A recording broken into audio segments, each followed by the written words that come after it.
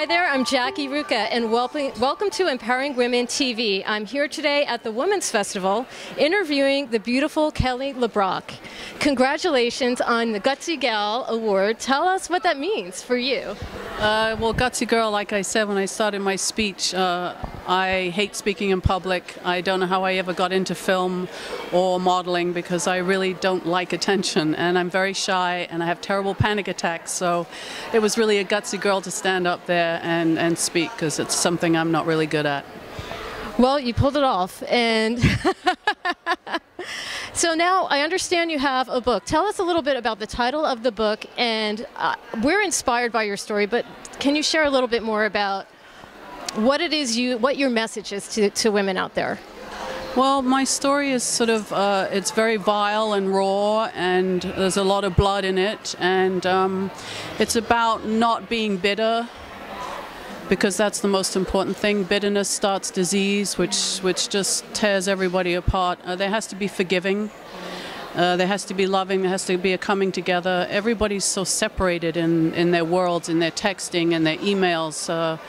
I'd just like to be a more people-on person with other ladies, other men, people who are abusing. We all need help, is the bottom line. Absolutely, I agree. So what gets you up in the morning? Oh, he's pretty cute. No. What gets me up in the morning? A nice cup of tea. The inspiration of a new day. I spent so many years wishing that the day wouldn't come and that, no. I would just disappear and not be seen or noticed. That when you have happiness in your heart and it's not coming from shopping or a man or a marriage or a job, when you truly have that fulfillment in your heart, you can go anywhere. I agree. It's an inside job, right? It is an inside job, yes. Thank you so much for your time. Thank you for being here. Congratulations on the book. That is huge. Where can we find the book?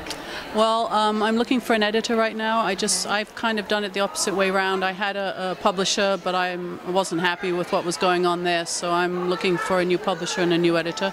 But I have 27 chapters finished. Oh my gosh. And a couple of people have read it and they couldn't put it down. I guess it was the super glue. That's awesome. Well, I'm inspired. I can't wait to read your book. Thank you. Thanks for being with us.